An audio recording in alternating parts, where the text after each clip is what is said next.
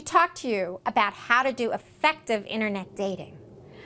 How do you decide which site to choose? There are so many of them. Some of them might be for meeting friends or for meeting activity partners or even for meeting the love of your life.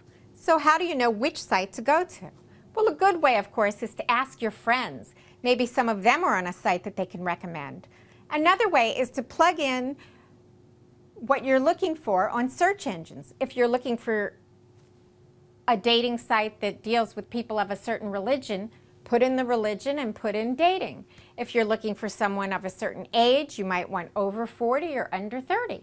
If you're looking for somebody of a certain financial category, you might try that. There's all kinds of sites. All you have to do is go searching. Ask your friends or read about them. There's all kinds of information on what sites are out there for you. Now, some of the dating sites cost money and some are absolutely free. Another thing, you can also go browsing on some of the sites to see if the people there are ones that you'd be interested in. Most of the internet dating sites have a selection where you can go, even if you're not a member, and try to type in some sample searches. So that's a way to do it too. Whichever site you decide, go out there and have a good time. Internet dating can be fun, and it should be.